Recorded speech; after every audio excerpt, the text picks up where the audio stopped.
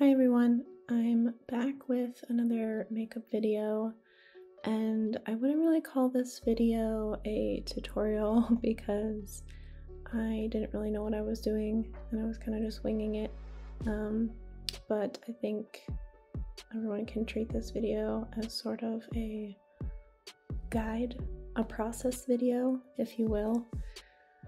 It took me a very long time. This was one of the most time-intensive looks I've done in a while, but I'm really happy with how it turned out.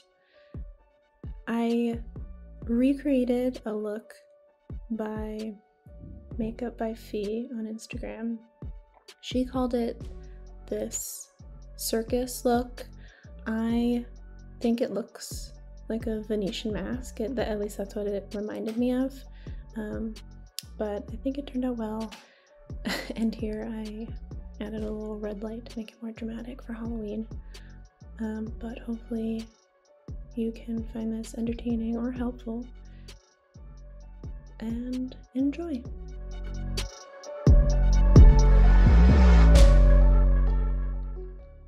So, like I mentioned before, I didn't really know what I was doing. I was kind of just winging it. I had a reference picture, obviously, but I wasn't really sure where I wanted to start. But I always start with my base, obviously.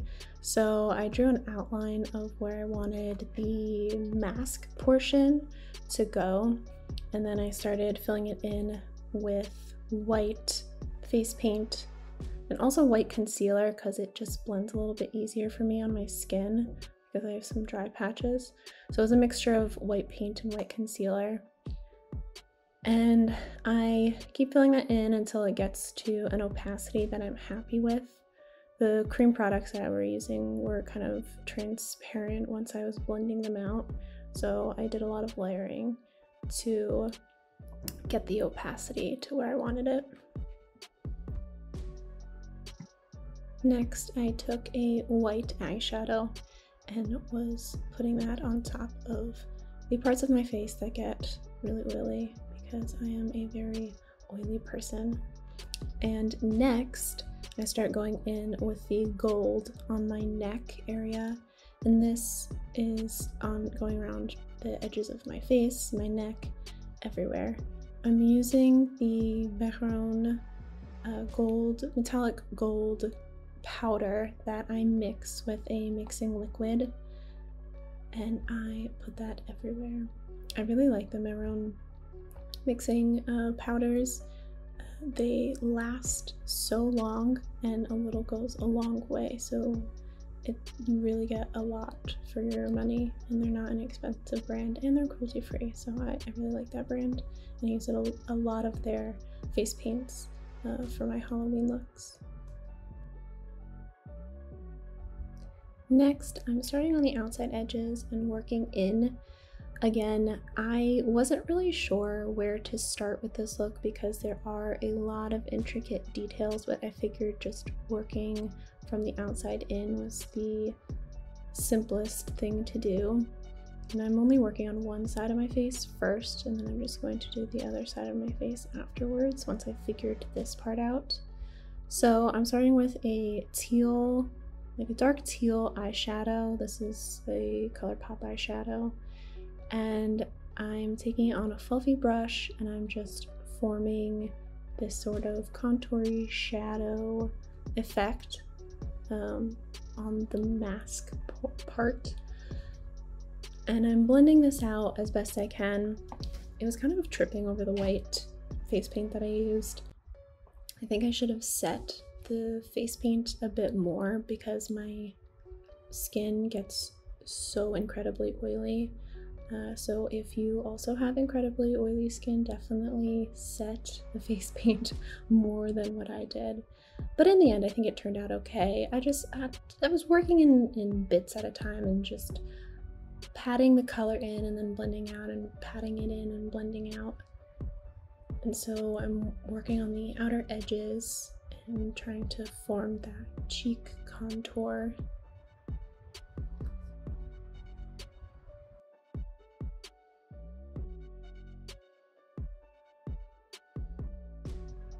I wanted to go in with the cheek line as a guide for myself. So I knew how far down the shadow on the cheek needed to go, and I took some more of the white face paint to cover up the parts where I took the shadow too far down. So again, after I put that black line down as a guide for myself, I start packing in the teal color more. Next, I'm going to start laying down the color that is above the eyebrow. I'm starting with the yellow. I'm going to work lighter to darker colors. So I'm starting with the yellow and blending that out and building the half circle rounded shape above the eyebrow. Next, I'm going in with a red shade, and again, I'm building it up into this half circle shape and just using the fluffy brush to blend it into the yellow shadow that I put down beforehand.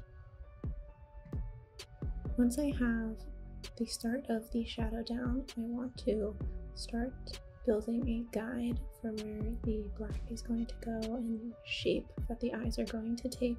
Now, this is just a guide. I go in later and fill it in more, but I wanted the general shape of how the eye makeup is going to look, so I knew where to put the color. So once I put that shape, that black line down with the eyeliner, I go in with a black eyeshadow and I start packing that in, and then I go in with a separate small blending brush to blend it out. But as you can see, I'm kind of jumping all over the place. I wanted to get my lines down first, so I went in with a red liner to get that squiggly line detail set first, because I didn't want to put the shadow like too far one way or the other. I needed the lines set and down first, so I knew where to place the shadow around it. So I'm going back to the black eyeshadow now, and this is where I'm packing the color in, and I'm going to be blending it out into the red and yellow shades that I had put down before. It kind of reminded me of a sunset almost from the reference photo. So I wanted the blending, the gradient, to be as smooth as possible, but it is over my eyebrow, so it's a little hard. And here, again, I needed the guides down, the lines down to guide me. So I put the start of a wing shape down, so I knew on the outer corner how far I needed to bring the black and where I could blend it. So a lot of these things, I start the lines just so I know where to go, and then I finalize them later on. And like I said before, I want the gradient to be as smooth as possible with these eyeshadows, so I'm just packing the color on in little bits and blending it out, and packing the color on and blending it out, and trying to create a smooth transition. Now this is where I go back in with a water activated black liner, and I'm going back and cleaning up the black guide lines that I had set down. So this is the outer wing. I'm going in and filling that in more and creating the more defined shape that I want for this look. Here I'm going back over the guidelines I had done around my eyebrow area and those details. I want them to be more black and more defined than the guide that I had done previously, obviously. So that's why I'm going back in with the water activated black liner. And I'm cleaning it up, making it more defined, and creating the shape I truly want. I wanted to move on to the nose contour next, but the reference photo had this yellow shadow kind of used as a blush, so I put that down first. Put that all over my nose and parts of the cheek area, because then I'm going to go in with the same teal shadow that I used for the contour around the edge of my face, and I'm going to use that to contour my nose area. And this is very, very exaggerated, but I'm also just in general really bad at contouring my nose. I don't really know how to contour properly. I kind of just do whatever I feel like doing, but this, obviously I'm looking at the reference photo and I'm seeing where the shadow needs to be placed, and it is very exaggerated, obviously, because this is a Halloween look, so it's going to be exaggerated. But I do that on both sides, and I blend out the edges as best as I can.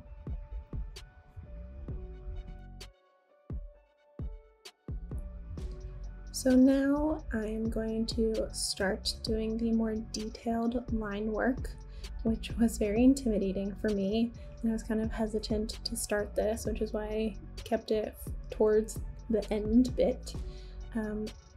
But as you can see, I keep looking over to the side because that's where my reference photo is, and I just keep looking back at that as I'm drawing the line on my face, and I want to start off very lightly pressured lines. That's how I can describe it. I did light pressure as I'm drawing these lines, and I'm also again using the same black water activated liner because I find that when you're using water activated liner, it's easier to clean up messes if it's water activated, because you can either take the face paint you were using before and easily clean it up, or take water to wipe off mistakes. So here I'm just going slowly, creating the shape I want little by little and filling in the bits I need to, and trying to clean up edges to make them crisp and seamless, because this is a very exaggerated line, but it should look clean. I wanted the line to look clean. Now I'm going back to the outside of my face, and I'm taking the black liner and lining the edge of the mask area.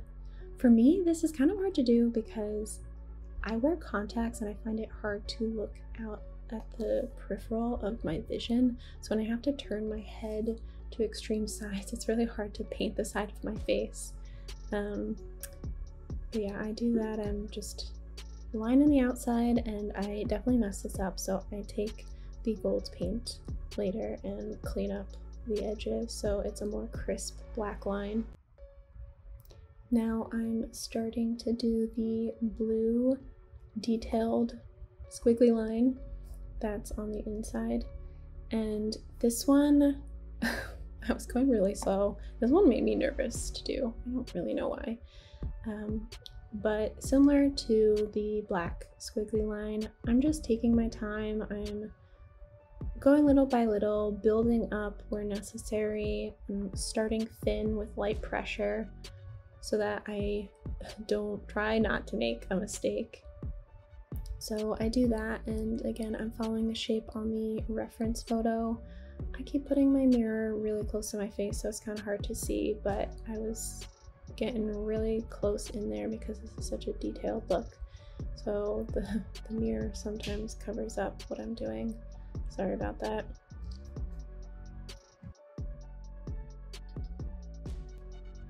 Now I'm moving on to the lid space. So I'm taking a gold paint.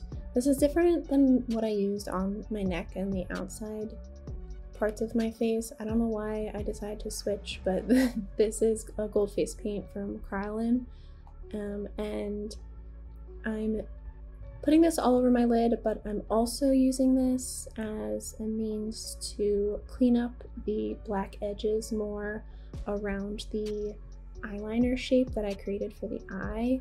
So this is just another step to try and make the edges of all the lines that I've drawn really crisp and clean. And then I start bringing the gold down into this swoop line shape that goes over the blue and black lines that I had drawn previously. And I start filling this in with the gold, but then I later decide that the gold wasn't popping enough for me. So I took a brighter yellow color, and this is the yellow matte fluid eye paint from About Face Beauty, and I layer that on top because I wanted it to pop more. So I kind of blend that in. And you can see here, which I didn't film it, but you can see here that the yellow appears now, and I kind of blend that up into the gold that's on my eyelid. And off camera, I had done the other side of my face. And again, for some reason my camera cut off, but I had done the red dots above the eyebrows, and now I'm filling in the red dots around the nose area, kind of like freckles, but far more exaggerated than normal freckles. And now I'm putting on the lipstick. I wanted a kind of bright reddy orange color, and it doesn't need to be neat because we're gonna go in with a fluffy brush and blend it out and smudge it and make it an exaggerated mouth shape.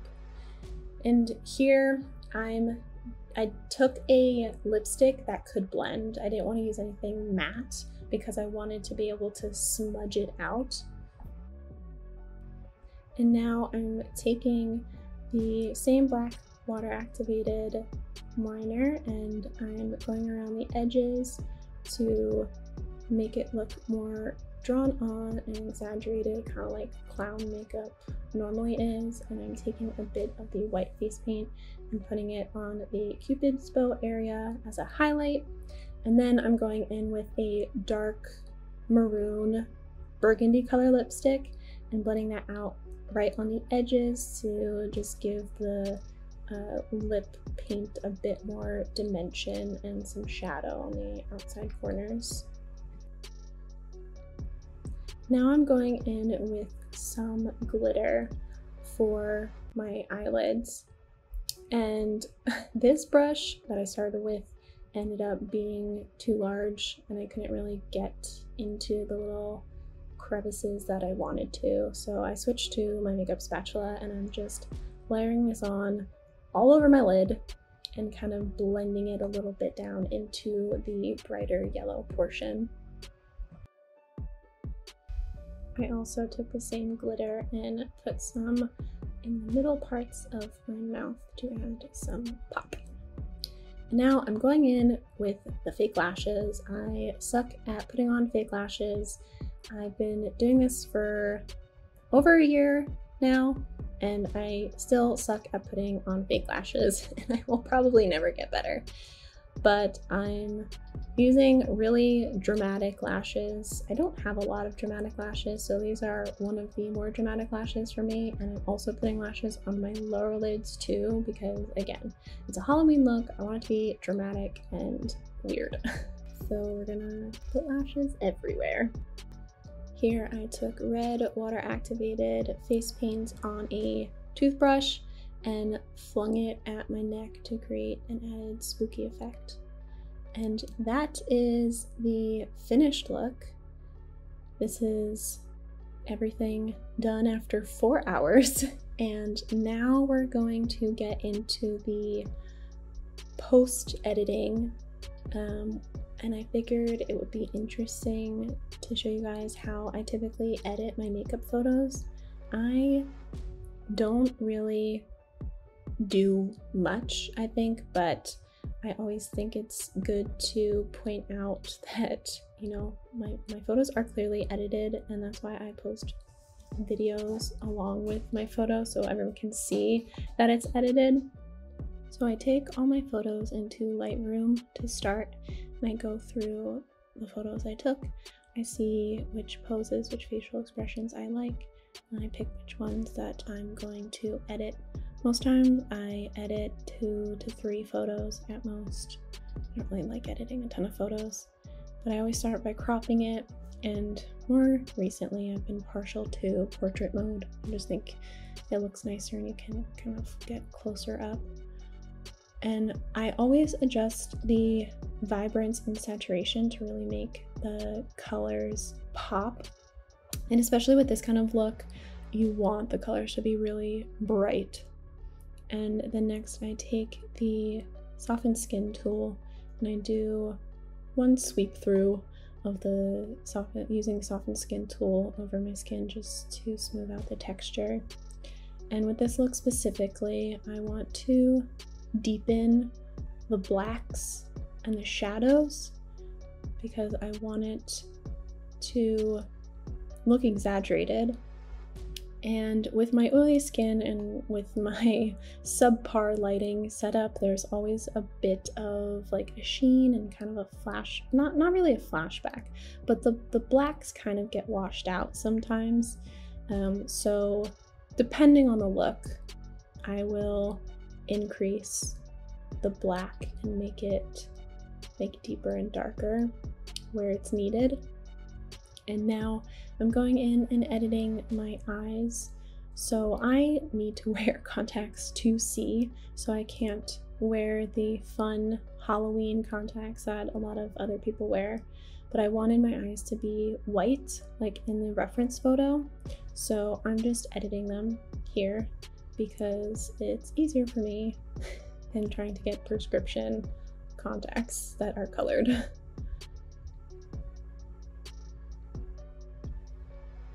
Now I'm finishing up these details, and I always try to zoom in and out to, you know, see the big picture and see everything all together.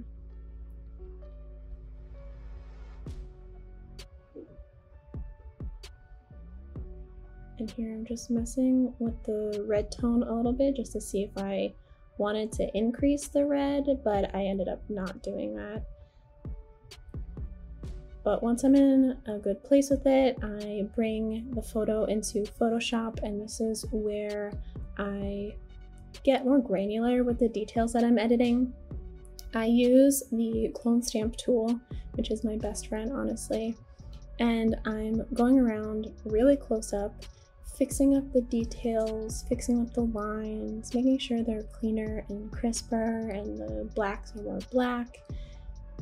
And basically just overall tidying it up, making it look exactly how I want it to look, because obviously when I'm painting it on my face, it isn't going to be perfect. And so this is just my chance to really make the whole vision come to life how I want it to.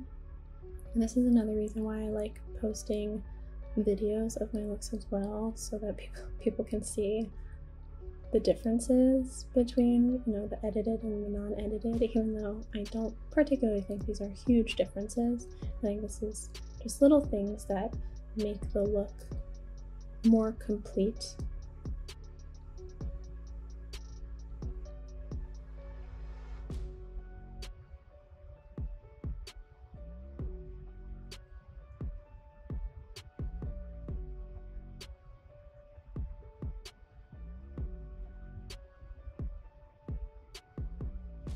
And also, because my skin is so oily and a lot of these intense looks take hours and hours, my face paint will sometimes start to smudge. So using the clone stamp tool here also just helps me clean up the areas that start to smudge. And here I'm cleaning up the line work.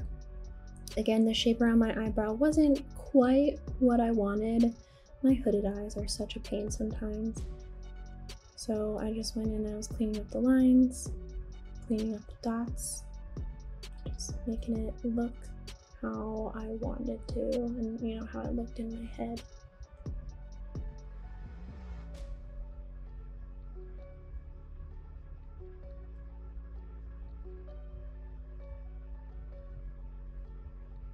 And I zoom in and out a lot because I gotta see things close up, but also see it from a distance, make sure everything looks good as a whole. And here I do this because my eyelashes were kind of falling off, and so I didn't want that large gap between where my eyelashes were and where my eye actually was. So here I just took some black and was filling it in a bit, and then I adjust the opacity so it's not such a stark, harsh black. And that is it. And then I save and export. So I hope you enjoyed that video. I hope it was entertaining. Maybe it helped some people. Hopefully it was just a fun watch, because I don't think these things are particularly informative. But I am planning on filming a lot more Halloween looks. I hope you can look forward to it, and I will see you in the next one. Bye guys.